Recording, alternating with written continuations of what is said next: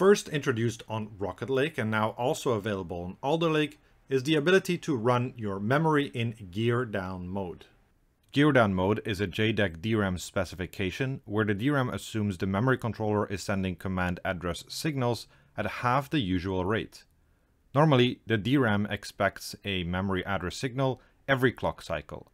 In gear down mode, that becomes every other clock cycle. This comes of course with a performance penalty. To understand why there's a performance penalty, we need to touch a little on how memory works. On DDR5 memory, there are two buses. There's one command address bus and one data bus. As the name already explains, when the CPU wants to read or write data to the memory, it uses a command and address to specify what needs to be done and where.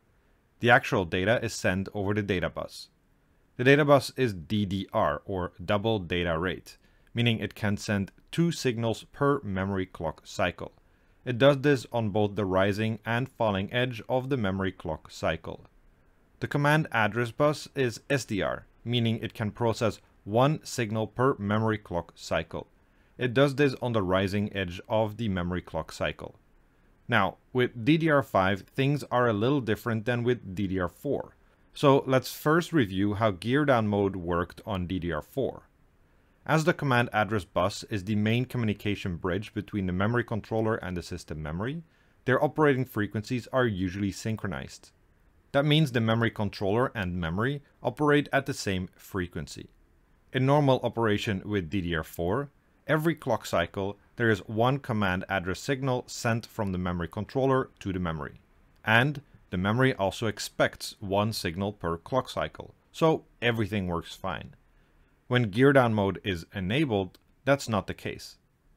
In gear down mode, the memory expects a command address signal every other clock cycle. A convenient or even necessary consequence of using the command address bus every other clock cycle is that you can run the memory controller at half the frequency and still achieve the same performance. Let's look at an example with Ddr4 memory.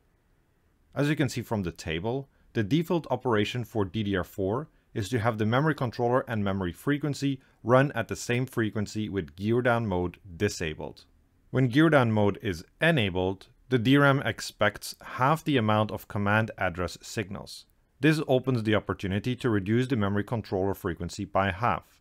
This is the implementation we saw on Rocket Lake, and the reduced memory controller frequency vis-à-vis the memory frequency is the main reason behind its increased memory overclocking capabilities. Now, DDR5. A major selling point of DDR5 is its much higher operating frequencies. Leading up to the Alder Lake launch, we already saw leaks of DDR5 8000 and more. For your information, the highest Ddr4 memory frequency to date is a measly Ddr4 7200.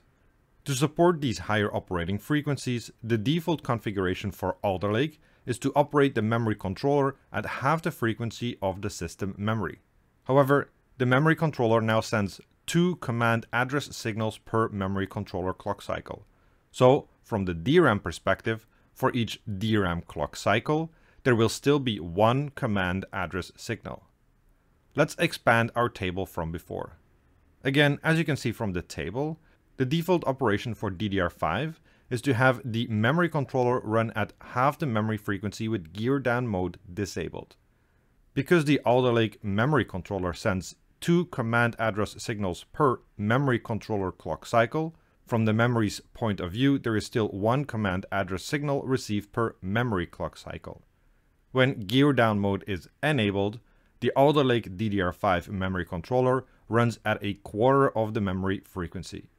So let's summarize. For Alder Lake and DDR5 memory, the standard configuration is that the Alder Lake memory controller sends 2 command address signals every memory controller clock cycle.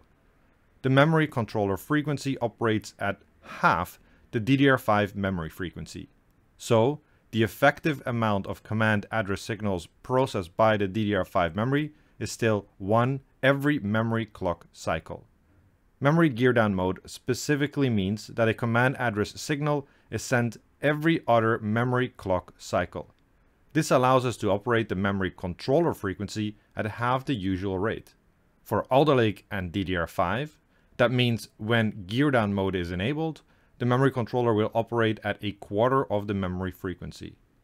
Note that from the perspective of the memory controller, a command is sent every clock cycle. At the end of the day, the point of gear down mode and gear types is that you can run higher memory frequency by reducing the memory controller frequency. However, what's possible in theory isn't necessarily useful in practice, so let me leave it at this. For low to medium frequency DDR4, run normal mode with 1T and the memory controller frequency identical to the DRAM frequency. For high to extreme frequency DDR4, run gear down mode with 2T and the memory controller at half the DRAM frequency. For regular frequency DDR5, run gear down disabled with 1T and the memory controller frequency at half the DRAM frequency. For extreme frequency DDR5, run gear down enabled with 2T and the memory controller frequency at a quarter of the DRAM frequency. In the ASUS ROG BIOS, you can select the memory gear ratio in the Extreme Tweaker menu under the memory controller DRAM frequency ratio option.